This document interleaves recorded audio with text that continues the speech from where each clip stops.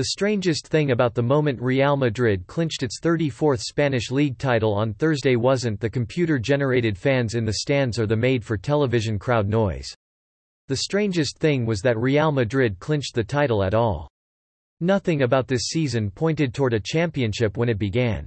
Manager Zinedine Zidane had recently been summoned back to the club to put it back on track. The team's backbone of Sergio Ramos, Luka Modric and Karim Benzema had a combined age of 100. And its $110 million player, Gareth Bale, was spending most of his time on the golf course. But what figured to be a rebuilding campaign turned into a model of understated solidity that culminated with a 2-1 victory over Villarreal. This isn't how Real Madrid tends to win titles. The most decorated club in Spanish history likes to do things with blinding flash, led by expensive stars leading offensive juggernauts. Instead, Real Madrid managed to win La Liga for the 34th time in the most un-Real Madrid way possible. With one game remaining, the club has scored just 68 league goals this season. Over its 6 previous championship runs this century, Los Blancos averaged over 90. Yet since the season resumed after the pandemic interruption, they have done nothing but grind out results, winning all 10 of their matches. This team has shown an ability to suffer, Zidane said before Thursday's victory. Real Madrid manager Zinedine Zidane holds the trophy. Photo. Ngel Rivero Zuma Press. It has suffered, for the most part, without the 2 most expensive players on the team. Last summer's major signing, the $110 million playmaker Eden Hazard, has spent much of the season nursing injuries. And Bale, signed for roughly the same eye-watering price in 2013, has been relegated to the end of the bench.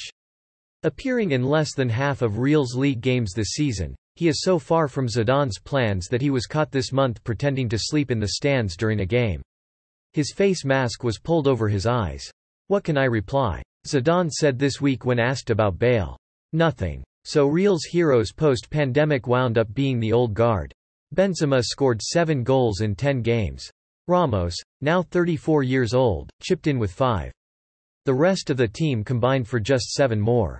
Just as important was the contribution from Real's fiercest rival. Barcelona obliged Madrid by going into a mini-collapse, drawing 3 games and losing one of its past 10 games. And though it still boasts Lionel Messi, the supporting cast around him has continued to decline.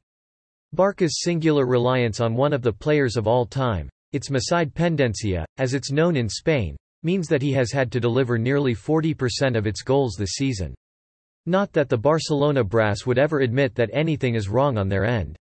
The club has spent the post-lockdown part of the season mostly blaming La Liga's video assistant referee system for Real's success. In the best league in the world, the VAR is not up to the task, Barcelona president Josep Maria Bartomeu said recently.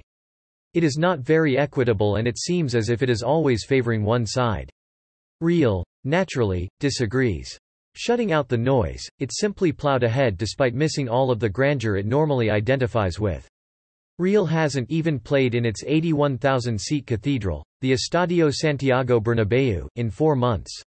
All of its home matches since the restart have been at a small stadium inside Real's practice facility near the Madrid airport. That includes Thursday night's clincher, which finished with Real lifting the trophy in front of 0 fans while thumping music and gold confetti passed for atmosphere. Then again, Real care less than any team in European soccer about how titles are won. The only concern is that they keep piling up. In the end, it's about whoever has the most points, Zidane said after the final whistle. Nothing else.